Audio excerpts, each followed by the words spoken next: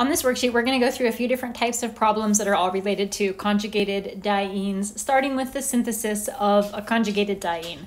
There are two different ways to synthesize a diene. One is to start with a molecule that is an allylic halide, so it's got a carbon-carbon double bond with a halogen in the allylic position, and to use a strong base to do an elimination reaction. Because a conjugated diene is the most stable type of diene, the conjugated diene is going to be formed over any other type, like, for example, a accumulated diene would not be formed in this reaction. And here's another example where we're starting with an allylic alkyl halide synthesizing a conjugated diene. Another option is to start with a dihalide with two halogens that are just strategically located. In this situation, they're side by side, they're vicinal, but they don't have to be vicinal. They just have to be in the right positions that a conjugated diene could come out of the reaction. So you could have one here, and they would both eliminate this way, or you could have one here and one here, or one here and one here. You get the idea. So in the next set of questions, we're going to be looking at some things that relate to the bond length of the single bond that is positioned in between two double bonds in a conjugated diene, starting by looking at the first molecule, the first structure, butane, which has a carbon-carbon bond length of 153 picometers. And we're being asked what the hybridization is of the two carbons in between that bond. I'm going to draw the hydrogens on carbon number 2.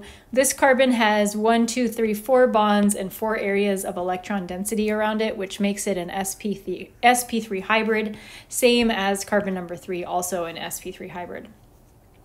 Next question is asking the same thing about 2-butene. That's this molecule right here. We'll go ahead and draw the hydrogen on carbon number 2. This particular carbon atom is got 3 areas of electron density around it, so that makes this one an sp2 hybrid, which we know is the case when we have a double bond. Now, in general, it's asking why is the carbon-carbon single bond longer than the carbon-carbon double bond. We know as a rule that double bonds are shorter than single bonds, but we're asking for why that might be the case. Why is the case? This has to do with the hybridization of the carbon atom that's being used for the bond. This single bond is taking place between two sp3 hybrid orbitals, and our other single bond, the double bond right here is taking place between two sp2 hybrid orbitals. sp2 hybrid orbitals are shorter than sp3, and because the sp2 hybrid orbitals are shorter, the atoms have to come closer together, like carbon atoms in this case. Carbon atoms using sp2 orbitals, because the sp2 orbitals are shorter, they have to come closer together to bond, which ultimately results in a shorter bond length. So now we're being asked the same type of question about hybridization for butadiene. I'm going to draw that butadiene right here, looking at carbon number 2 and also carbon number 3. This is carbon with 1, 2, 3 areas of electron density. So that makes it an sp2 hybrid.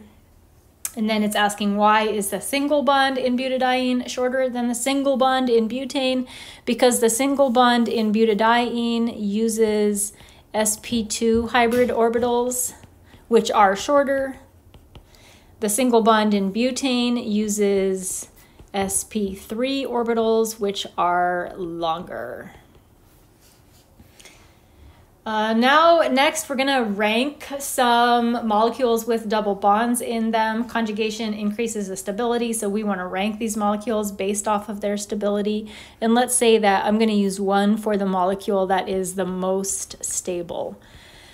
So we've got in this worksheet, or on this problem, we've got 1, 2 molecules with conjugated double bonds. A conjugated double bond is double bonds that are separated by only one single bond. And the more conjugation we have, the better. So this molecule, which has 3 conjugated double bonds, is the most stable, and this one with 2 conjugated double bonds is the next most stable. The worst case scenario in terms of double bonds is to have accumulated double bonds. These are double bonds that are just immediately in series or in sequence. This is going to be the least stable out of all of the molecules. So I'm going to give that a 5. These two molecules are just regular alkenes. This is just a regular alkene over here. This is a diene, but it's an isolated diene, meaning that there is more than one single bond separating the double bonds. And these molecules behave just like regular alkenes. I mean, this one is a regular alkene. However, double bonds in general are more stable than single bonds, so having more double bonds is better than having only one double bond, even though these double bonds aren't conjugated. Last but not least, S-cis and S-trans. S-cis and S-trans are terms that we use to describe the conformation of a diene. Conformation just means shape. So this is a shape. It is a shape that's achieved by free rotation around a single bond. So this is not like an isomer. This isn't like cis or trans isomer.